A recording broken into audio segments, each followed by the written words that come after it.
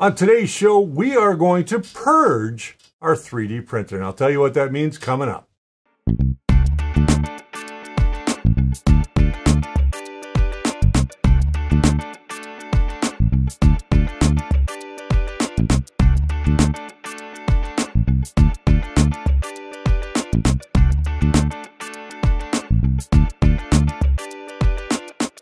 Hey, welcome to The First Layer. My name's Richard Cleveland. I'm your host here twice a week, every Wednesday, and live stream Saturday night.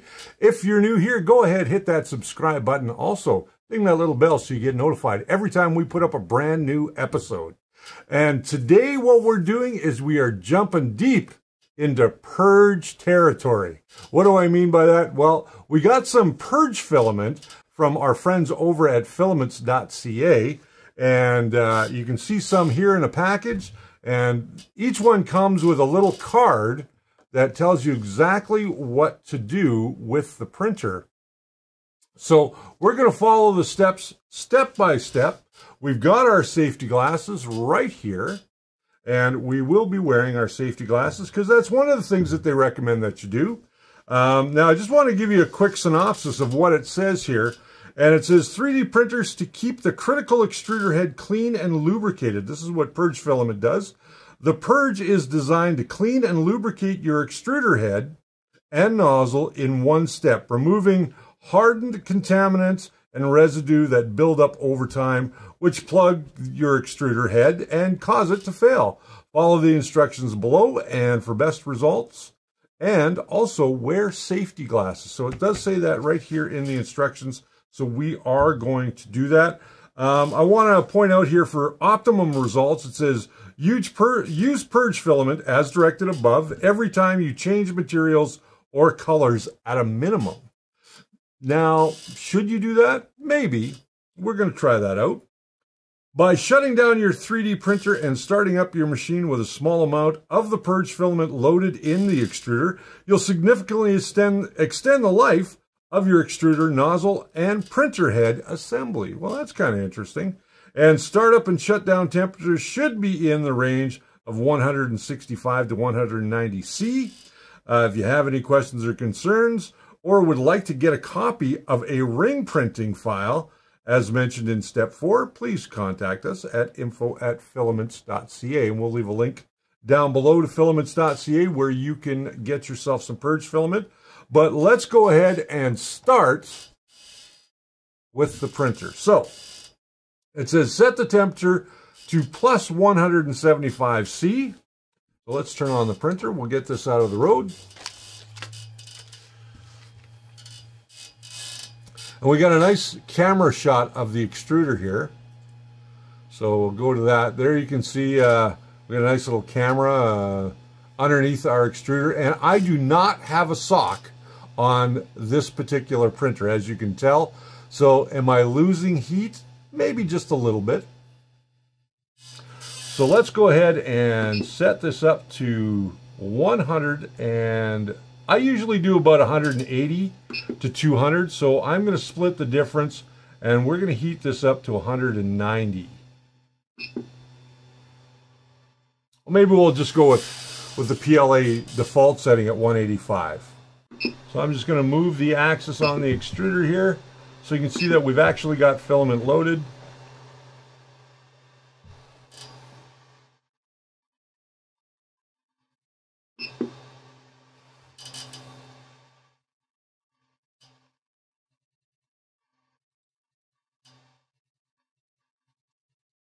And there we go, it's coming out. It's pretty consistent for the most part. Looks like a nice even line. And we're going to come to a stop here. Right there we are. So we've come to a stop. We're just going to take that out of the way. And we will get ready to load up our other filament. So let's just go back to unloading, and then we'll load up the new stuff. All right, before we do that, we need to put on our safety glasses. And now I have prescription safety glasses, so I'm going to look a little nerdy. There we go. I look like I'm ready to fly a plane. All right, so let's go ahead and unload our filament.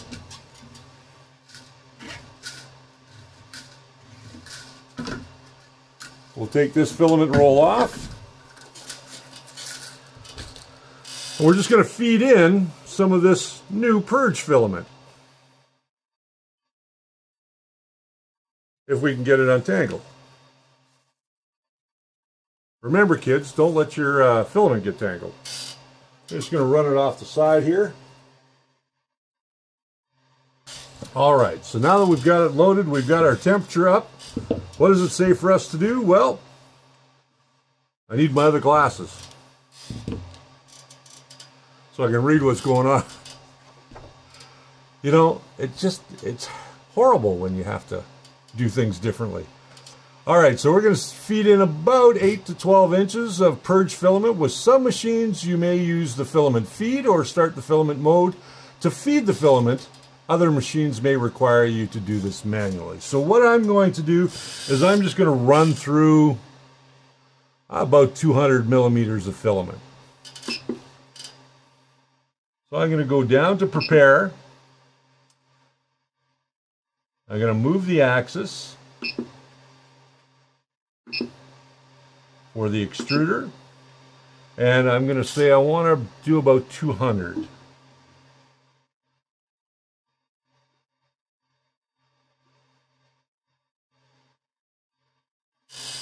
Let's get my safety glasses on. You can see that on your screen now, we are purging out the old red filament that was in there.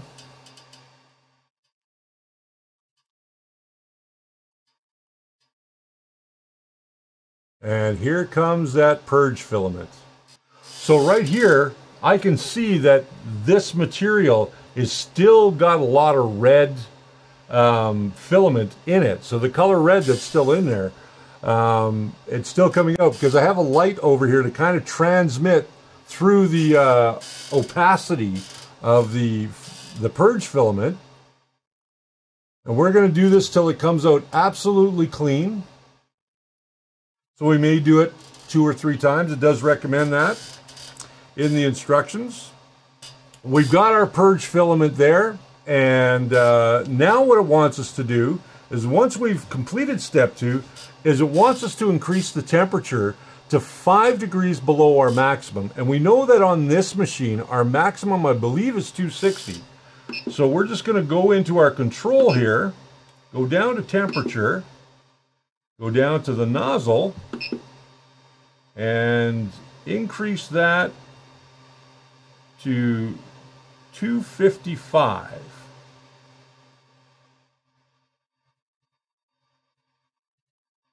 Okay, 256. We're going to let that heat up, and we're going to run another 200 millimeters through.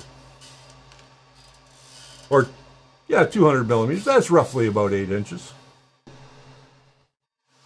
And you can see that it's flowing a lot thinner now.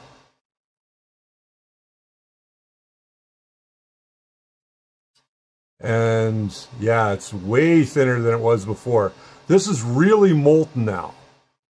All right, so now we've run the purge again up at our higher temperature, 5 or 6 degrees below our max temperature for the Ender 3. Now what we're going to do is we're going to bring that temperature back down to about 185, and we're going to try and print their test ring with the purge filament. So stick with us. All right, so now that we've used the purge filament, we can see exactly what we have here. We'll just cut to this camera, and you can see where it started to extrude. It's really, really red.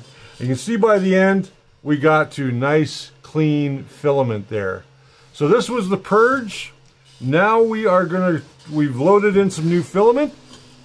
We've loaded in some new filament, and we are going to go ahead and print a test cube, as we always do, and just see how much cleaner our test cube is. Okay, so we weren't able to print the ring from Filament.ca because it is already made into a G-code file and set up for a Delta printer. Now, if Filaments.ca were to just release an STL that you could slice yourself, I think that might be a better idea and give you a cleaner indication. However, that being said, we've got our purged filament here. You can see that we went from a dark red right through to a clear. which really came out nice. So we'll just move that out of the way. The other thing I would recommend, this was a cube that we printed directly after the purge. So we reloaded some red. It looks beautiful. Absolutely flowed flawlessly and looks absolutely beautiful. Again, these are tests that I would do anyway. This is a filament or a temperature tower, filament temperature tower. You can find these on Thingiverse. Again, the trusty old benchy, and then our calibration cube. So in conclusion, is Purge Filament worth your hard-earned money? Absolutely. And I'll tell you why I say that, because it will clean and lubricate your hot end. Now, with that being said, they do recommend that you do it between each roll of filament or change of colors, or even at the beginning of each print. Do I think that's necessary? No, with an asterisk. And I'll tell you why. I think if you're going to change filament types, you're going to go from PLA to PETG or nylon or something along that line, I think purging is a great idea, and using a clean filament like the Purge Filament will help to ensure that your print for that new material or new color is going to come out absolutely perfect. I think that's a definite way to look at it, and it does clean out all the garbage from your hot end. Now, truth be told, the hot end that is in this particular Ender 3 is still fairly new. It's only maybe got 200 hours on it, so there's not a lot of built up material in there. When we do move to a different hot end, which, as you guys know, I'm a big fan of the Micro Swiss direct replacement, we probably will go that way, and then we'll do it again. But in the meantime, check out Filament.ca. or Filaments.ca. We'll leave a link in the description down below. Go and get yourself some of this Purge Filament and try it for yourself. I think you will be pleasantly surprised. Follow the directions and you'll get good results. So, now, where do we go from there? Well, we go into thanking a bunch of people like we do every week. Of course, we've got Brian behind the controls today. There he is. And doing a fabulous job. We've been working hard today, Brian and I. And I also want to thank Jess Corniching, who is not here with us today, but she'll be with us in our next recording session. And if you don't know, we try and record these shows ahead of time just so that we can get them out to you on a regular basis. And that's kind of what we're up to today. So with that said, my friends, let's also thank spool3d.ca for everything that they do for us, including giving us this wonderful facility to film in each and every week. And they've got everything that you need, from printers to accessories, filaments, and a whole lot more. So check them out today at spool3d.ca. Yeah, print it right, print it with Spool 3D. So that's my time. I'm out of here. We're going to see you Saturday night at 7 p.m. We're going to be answering your questions, so make sure that you join us. Don't forget, we now have merch at Teespring. I'll leave a link down below. Go ahead and grab yourself one of these fancy purple t-shirts. I'm a big fan of my purple t-shirt. I know, I kind of look like Barney. I love you. So, with that said, my friends, remember that the first layer is always your foundation to a great print. I'm going to go have a drink.